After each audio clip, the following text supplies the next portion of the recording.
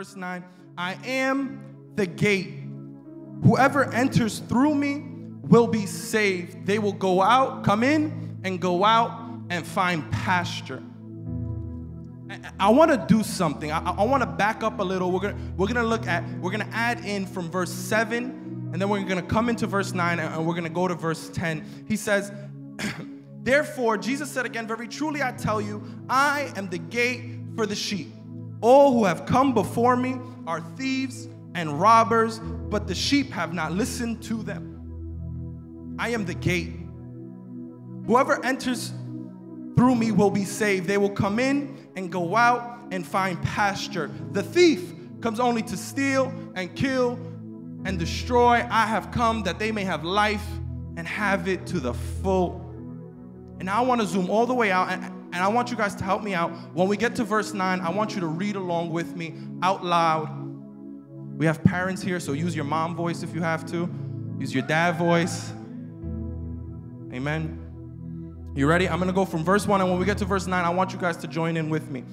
Very truly I tell you, Pharisees, anyone who does not enter the sheep pen by the gate, but climbs in by some other way is a thief and a robber. The one who enters by the gate is the shepherd of the sheep. The gatekeeper opens the gate for him, and the sheep listen to his voice. He calls his own sheep by name and leads them out. When he has brought out all his own, he goes on ahead of them, and the sheep follow because they know his voice.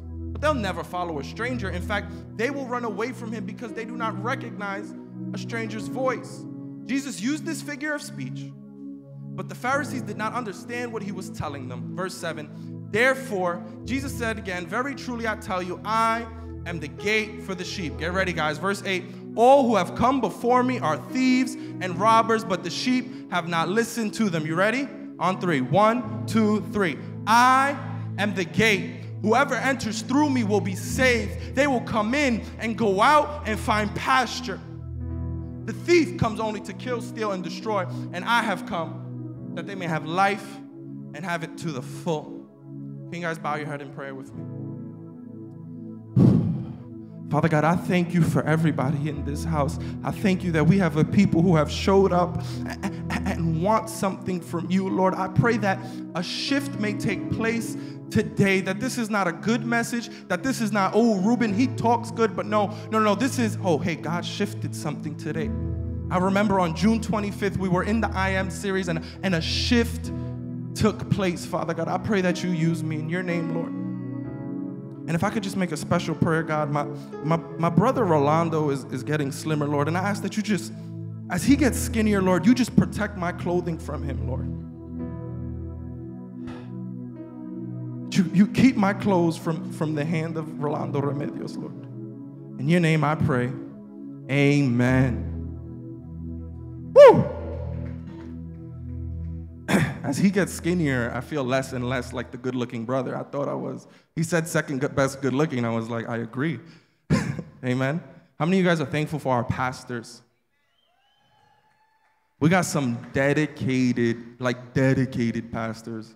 Like, I've been at Rolando's house way past his bedtime just because I got my own issues, and he opens the door, and I know he's been there for each and every one of us. I know we can think of time that Lisa has been there for us, and I'm thankful that we don't have just some pastors who come to do church, but they come to do life and what God has called them. And so if you guys could just help me join your hands together for Pastor Rolando and Lisa. You guys are the best couple I know for now, until I'm a couple. So I have 3 older brothers, and my third brother, Rodolfo, was actually supposed to be the last brother. Like, I came out 7 years later. Surprise, Ma. You know? I wasn't expected. So there was this huge age gap. As a matter of fact, I was the baby of the family for a while until Raul reached the age where he could reproduce and 5 kids came out. But I was the baby of the family for a while. My mother and father divorced at a very young age. And so when you combine all that, what you get is I grew up a mama's boy. You guys could tell, right? Like, I have the face of a mama's boy. But I grew up a mama's boy, super attached to my mother. Like, despite her best efforts, I wouldn't stop sleeping in the same bed as her until middle school. She would try to kick me out, but I was too determined. I would go everywhere with her. I would go country dancing with my mother in middle school, which when you go country dancing with your mother in middle school is why you have no friends in middle school. But it was bad. Like, I was super attached to her, and it was worse when I was a kid, because when I was a kid, I would, like, she always had this saying, actually, throughout growing up, but she used to say, Ruben, cut the umbilical cord. I didn't know what that meant till high school, but I was super attached to her, and as a kid, she would have to sneak out to go to work. I call her 00 mom. Like, she had to be on her super stuff, full Metal Gear Solid box and everything to go to work, because if I woke up, she wasn't leaving. And if she managed to sneak out, once she managed to sneak out, I would run around the house, look for her. My 3 brothers would sometimes be there, and they had no heart. They'd be like, yo, mom's gone. And so I would just cry and bawl my eyes out. I'd run to her room, and I'd wrap myself into her blanket. And she had this cream that she used to use, so it had this scent, and I would just sniff it. Mommy, I'm your son. And I hyperventilated when I cried, which hyperventilating is like when you suck on your lip while you cry. Like, do we have any hyperventilators? Am I alone? Mommy. It was bad. Super attached to her. But fast forward, right? Like, as you can see, I'm a man now. I got a job. I'm a college man. I pay some of my bills. I'm not a mama's boy. I'm a mama's man. That's different. Like, it manifests itself differently. Like, I do miss her when I come home, and she's retired now, so she goes out dancing to all her Golden Girl pals, and so sometimes she's not home. But, like, she went to Costa Rica for a month, and I was chilling. I was telling people I have my own place, you know, with my cool roommate, Simon. But emotionally, I'm still attached to her, and so she's going to rebuke me in a second, I promise you. Lately, I've been caught up with this idea, like, my mother, one day, I'm just going to say it, my mommy's not going to be here. She's like, Señor, te reprenda, I'm going to live forever in Jesus' name. And so I've been trying to come up with these ways to have memories with my mom that I could look back on one day when, like forever, like years from now, she's going to have like 18 great-grandchildren before. So one of these things that I do is I go into her room throughout the day, maybe before work, and I lay with her. I lay in her bed, and I tell her to tell me a story. We hang out. We talk about life. She complains about how heavy I am. And one of these things that we were talking about recently, which is weird, like it's news that it's, like I'm surprised that it's new to me because it was about my father and when I was born, and I know every detail about when I was born. Like that my mom calls me the baby Jesus because she doesn't know where I came from. She's like, me and your father were not on good terms, if you know what I mean. She's like, I don't know how you came out. And so I know everything. Like I had a video on my birthday. I recorded her telling me like where she was in her apartment in Brooklyn, when her water broke, all these details. Yeah, I know, I got issues. I'm a mama's boy, remember. So one of these stories that she told me is that apparently my father wanted me to be a girl. Like apparently 3 boys, he was tired of them, he was fed up, he wanted a girl finally. And this is the thing about my father, he's Cuban and he's intense, so he doesn't just want a girl, he didn't just want a girl, he demanded a girl. He was like, God, I want my girl. I'm gonna do my best Spanish. Yo sé que yo voy a tener una hija. He was like, God, I want my girl. It's my girl, and I want it now. Like, I want a daughter. This guy was adamant about having a daughter. They went to the hospital. Well, I guess I was there, right? I was in her stomach. We went to the hospital, and they get the sonogram. And here's the thing about sonograms. They don't mess up boys being boys. Like, they might say it's going to be a girl, and then, like, 9 months later, ooh, it comes out a boy. But when it's a boy for anatomical reasons, like they know it's a boy. Like they don't really mess that up. But my father, at least in my imagination, he turns into the Rock and he's like, I'm sorry, excuse me. What did you say the baby was gonna be? It doesn't matter what you said the baby was gonna be. I'm having a girl. I know I'm gonna have a girl. Pure denial. For 9 months, this guy proclaimed, God, turn it into a girl, God. I want a girl, God. He had his entire church like gang up on my mother, surround her, put their hands on her belly. And listen, I'm all for corporate prayer. June 27th, let's pray together. Amen. There's something a little creepy about the way these guys did it. They start laying their hands and they're like, God, make it a girl, God. My father's like, you have the power to turn it into a girl. Which, hearing this, I feel a little violated. Like, bro, you couldn't just pray that the doctor's wrong. You're telling, like, God to turn me into I feel uncomfortable. Like, I don't watch The Notebook anymore because I feel self-conscious. So for 9 months, this would happen. And what I love about the story, you guys know the end of the story. Hello, boy, man.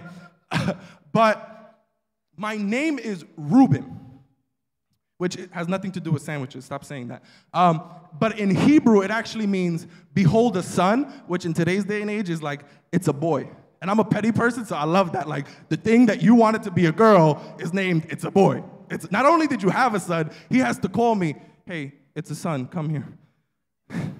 Hey, look, it's a son. What's going on? It's a son. How's it going? It's a boy. I'm petty, so I love that idea. But what's so interesting about the story and what captures me about the story, and the reason why I tell it to you today, the new people today are like, I thought we came to church. What is this? Is because I think it captures humanity so perfectly. Here he is, rather than, listen, I'm all for prayer, rather than inviting God's will and saying, God, like, I think I want a daughter, like, this is on my heart, like trying to invite God's will, he tries to impose his will. And I'm like, man, that's humanity, man. See, here's the thing. The Pharisees were human too.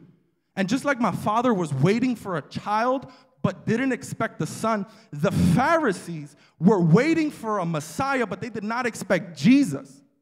Jesus did not fit the mold that they created for a Messiah. And so every time Jesus, when we look in Scripture, every time Jesus does something, the Pharisees have questions and they try to justify it.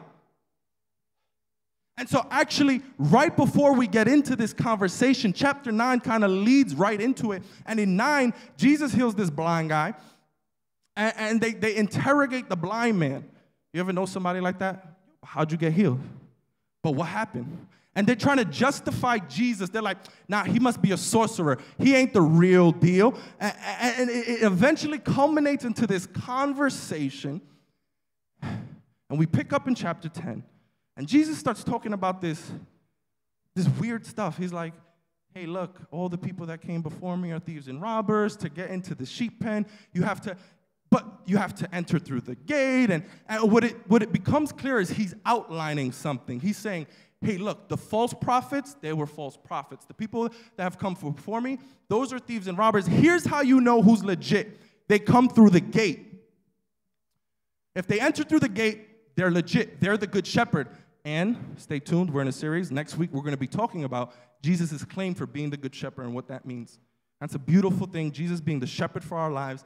And when I hear him say the good shepherd goes through the gate, I'm expecting him to they're trying to figure out where he got his cosign from. Like, yo, bro, how you doing miracles? Like, so I'm expecting him to be like, this is how I entered through the gate. You know all those prophecies you heard about? I've fulfilled them. Like, you know the virgin birth? I was born of a virgin birth. Did you know that when I got baptized, God came down, he was like, this is my son who I'm well pleased, and the Holy Spirit descended, that's my dove pose, descended like a dove. Did you know that? Like, I'm expecting this, but he doesn't say that. They get confused, and in verse 1, he lays it out, right? And in verse 7, he says this, very truly, I tell you, I'm the gate. Like the gate is what solidifies people. The gate is the cosign. And you're looking for my cosigner, but what you don't realize is that I'm the cosign. You're looking for who gives me this authority. You don't understand that I am the authority. You don't understand that. You're looking for where I got my seal of approval. I am the seal of approval. And when we understand this, what I want to talk about, and as a matter of fact, my first point is that Jesus is our authority.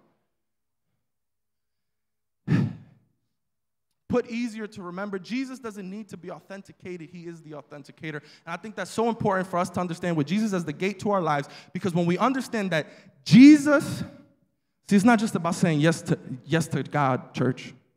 It's about letting Jesus be our yes and our no, that whatever life tries to send through us, that we allow Jesus to be the validator. And if life tries to say that you are a failure, Jesus as your gate will go, no, my word doesn't co-sign that, because my word says that you are more than a conqueror. Do we have a people who believe they are more than conquerors today? Say it to somebody. Say, I'm more than a conqueror. Jesus is my cosign.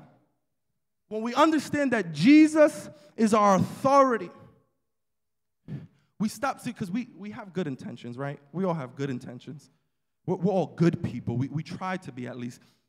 When we understand that Jesus is our authority, though, we stop trying to be good and we allow him to tell us what is good. We surrender to the one who knows best, and therefore we get the very best of life. Can I be honest? Can I let you guys in on a little secret? I'm being transparent today. Some of the worst mistakes I've ever made, some of the stupidest decisions, like just the worst decisions, like why did I do that, have been with the best of intentions. I thought I knew what was good. Some of the why did I do that? Why did I do that moments.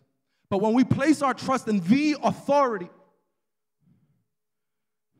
when we let Jesus be the yes and the no to our lives, we don't have to worry. See, we operate with Jesus as an authenticator, and so our lives kind of become different. And things that try to get in, when they're not co-signed by him, they stay out, because that's what a gate does. It opens and it closes, right? So he's going to open for the things that he approves of, but he's going to keep closed the things that have no place in your life. See, because what happens is oftentimes we think we're doing good, but what we end up doing is we take the word of God and we filter it through the will of man, when we should be filtering the will of man through the word of God. See, Abraham was promised a kid, but Abraham, rather than allowing his situation to be filtered through what God had promised him, he took God's promise and he goes, no, but bro, I'm old. And like Abraham was old. Like he was old. He's like, I can't have a kid.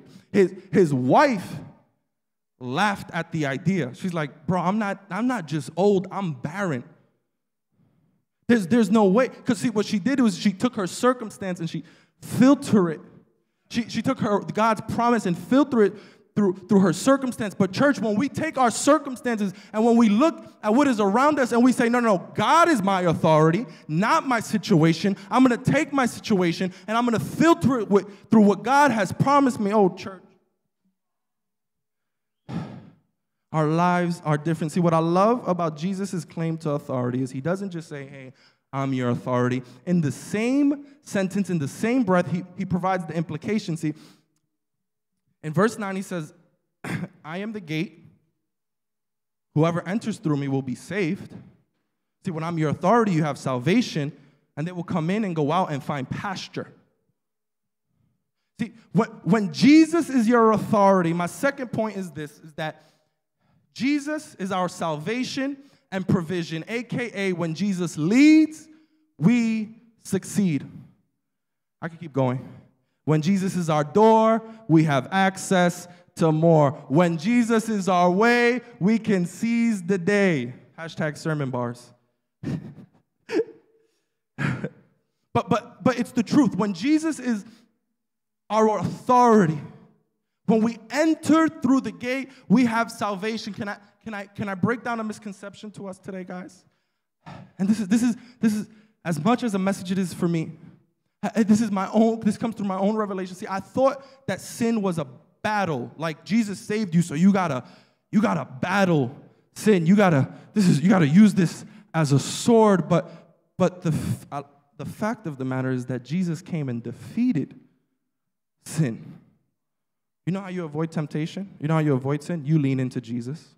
You enter through the gate. See, Romans 6:6 says that, for we know our old self was crucified with him so that the body ruled by sin might be done away with, that we should no longer be slaves to sin.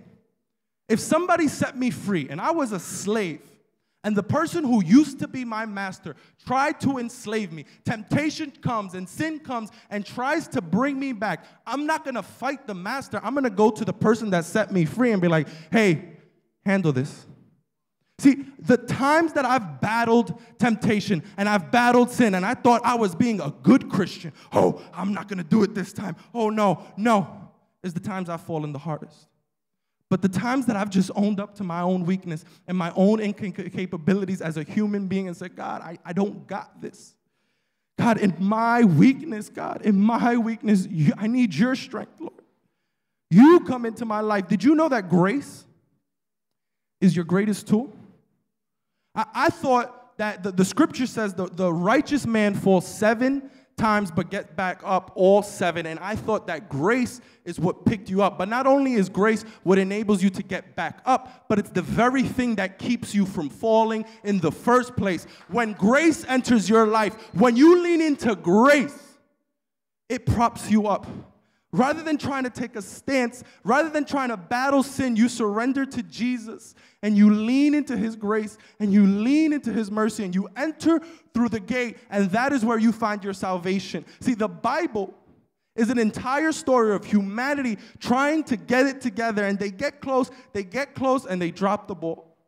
We see the nation of Israel just mess up time after time. God sets them free from Egypt, and a trip that should have taken two weeks or 2 months ends up taking 40 years because they just can't get it together. But God, our faithful God, since Adam and Eve, keeps promising something. He keeps saying, hey, I got you. Somebody's going to come, and he's going to fight this battle that you can't win. And can I let you know that the Pharisees were waiting for a Messiah. The people of Israel were waiting for a Messiah, but we live in a time after the Messiah. We live in a time where Jesus has already defeated it all, and all we have to do is enter through the gate. His salvation is right there. Turn to someone, say, enter through the gate. I'm entering through the gate.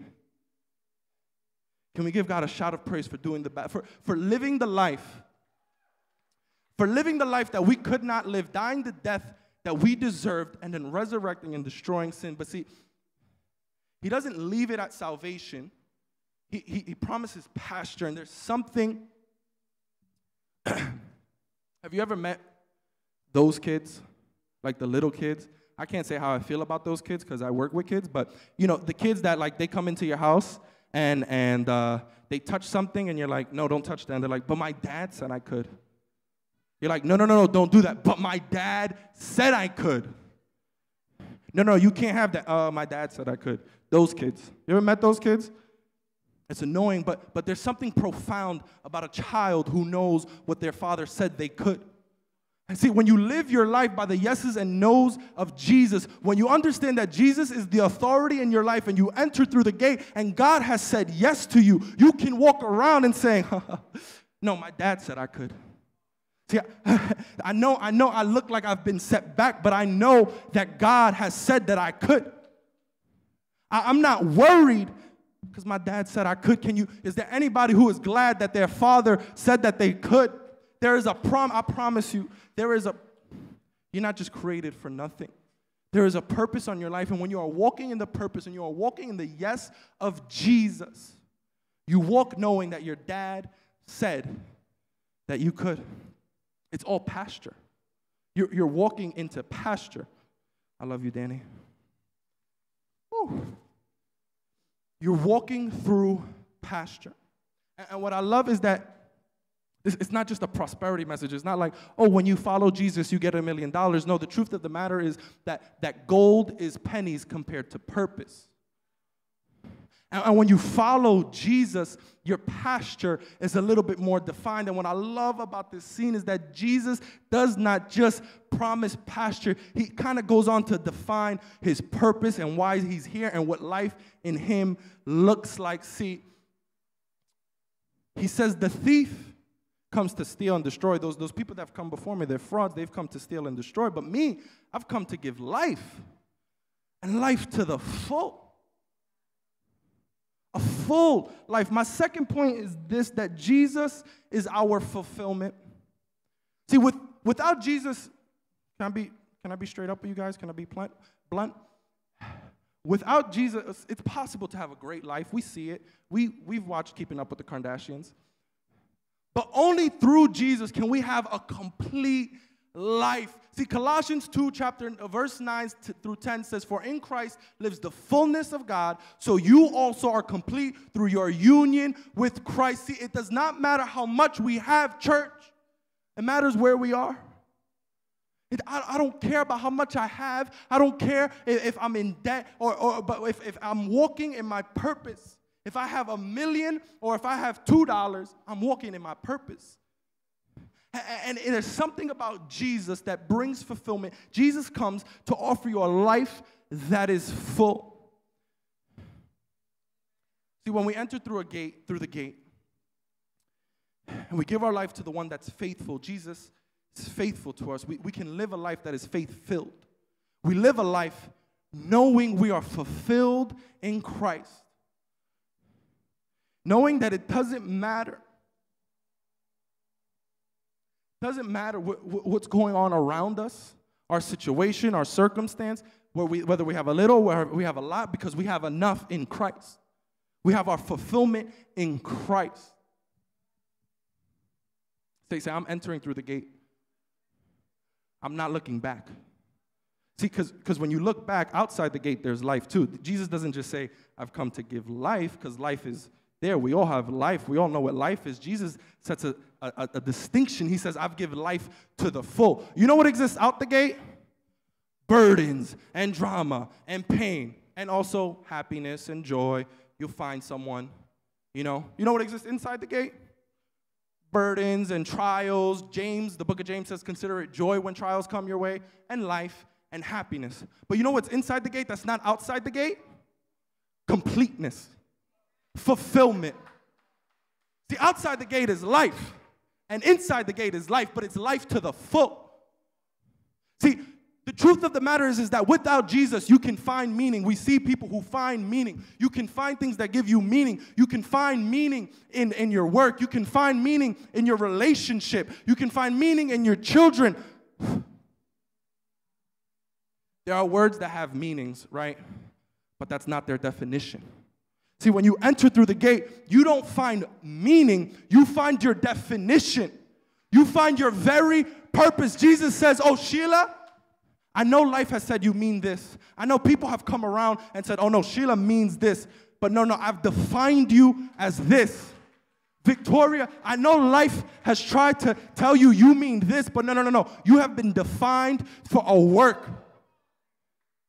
Orlando, you found meaning in certain things, but it does not define you.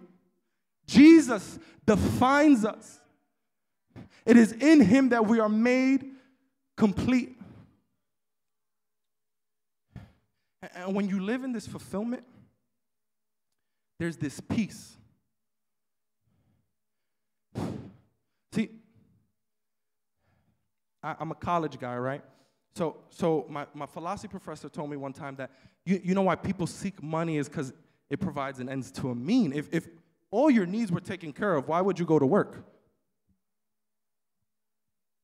I'm not going to work. I love my job, but why?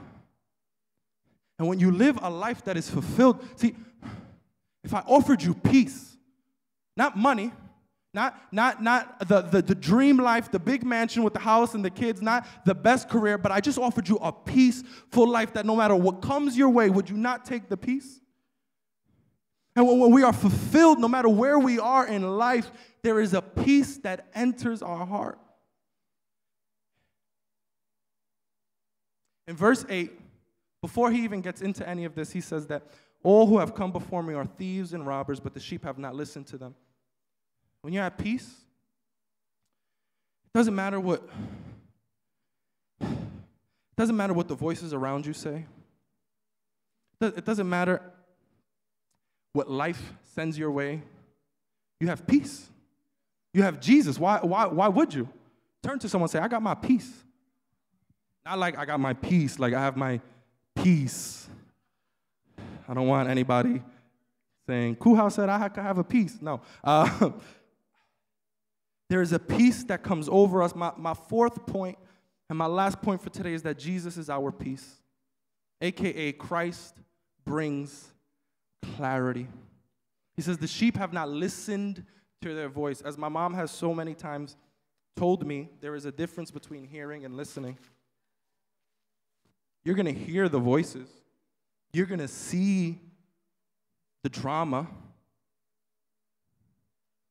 But you're not going to listen to it. Because you have your peace. You have your eyes focused on the gate. Once you've entered through the gate and you fix your eyes on Jesus, there may be a storm around you, but in the eye of the storm, you are calm because at the center of your life is Jesus. We spoke about Jesus being the light of the world. In John 8:12, he says, Jesus spoke to his people once more and said, I am the light of the world. If you follow me, you won't have to walk in darkness because you will have a light that leads to life. Darkness is not of us. Like, darkness is not something we have to walk in once we've entered through the gate that is Jesus Christ. Darkness is the absence of light, and if we're clinging on to the light of the world, how could we be worried about the darkness that's elsewhere? Jesus is our peace. We can filter the noise through him. When we surrender to his authority, it's not just to say, oh God, you're the boss. No. It's because he knows best, and in him there is fulfillment. In him there is purpose. In him there is salvation and provision, and there is peace. I love the way the author of Hebrews describes Jesus. What it looks like to fix your eyes on Jesus. See, he says, therefore, since we are surrounded by such a huge crowd of witnesses to the life of faith, let us strip off every weight that slows us down, especially the sin that so easily trips us up, and let us run with endurance the race that God has set before us. We do this by keeping our eyes on Jesus, the champion who initiates and perfects our faith. When you have your eyes on Jesus, you live a life that is weightless. You're able to strip off the sin that so easily entangles you. You're able to strip off the weight that you felt burdened about because you have your eyes on Jesus. When you've entered through the gate, there is a weightlessness that is about, that just there's an air about you. People look at you and you walk different. Because your peace is not placed in your possessions. Your peace is placed in the one who possesses you, your creator. What I love about verse 1 is that he says, therefore, since we are surrounded by such a huge crowd of witnesses to the life of faith, and the worship team can come up. See, the chapter before, he kind of outlines this. He's saying in verse 12, he says, we're surrounded by a huge crowd of witnesses. And I don't have time to go into every detail. I'm actually closing. And when I say that, I mean it, I promise. But when we look at chapter 11, I've taken some highlights. I've just taken some snippets of chapter 11, the chapter before this. And we're going to pick up from verse 7. He says, it was by faith that Noah built a large boat to save his family from the flood. It was by faith that Abraham obeyed God when God called him to leave home and go to another land that God would give him as his inheritance. It was by faith that the people of Israel went right through the Red Sea as though it were dry ground. It was by faith that the people of Israel marched around Jericho for 7 days and the walls came crashing down. How much more do I need to say? It would take too long to recount the stories of the faith of Gideon, Barak, Samson, Jephthah, David, Samuel, and all the prophets. By faith, these people overthrew kingdoms and ruled with justice and received what God had promised him. But what I love is he doesn't stop there. He gives the perfectly balanced view of a Christian life. He says these people overthrew kingdoms, but others, everybody say that with me, but others were tortured, refusing to turn from God in order to be set free. No. They placed their hope in a better life after the resurrection. Some were jeered at and their backs were cut open with whips. Some died by stoning, some were sawed in half, and others were killed with the sword. Some went about wearing skins of sheep and goats, destitute and oppressed and mistreated. He goes on for a little bit, and then we get to chapter 12, and he says, therefore, since we are surrounded by such a huge crowd of witnesses to the life of faith, since we are surrounded by such a huge crowd of witnesses who have entered through the gate, and despite what storm they came through, despite what oppression they came through, whether they overthrew kingdoms or they were being and mistreated, they kept their eyes on Jesus. So therefore, since we've seen it done, since we live in a time where Jesus has already come, since we've seen it done, let's strip off the weight. Let's live a life that is weightless. Let's just enter through the gate and come what may. I know that my provision is in Jesus. My authority is found in Jesus. I live by his yes and his no. And through that, I find his provision. I find fulfillment. It does not matter what life may try to throw at me, because as long as I cling to Jesus, I have the true life. I have a full life. If I'm through the gate, I will come in and I will go out, and it is all pasture. Can we stand on our feet today, church?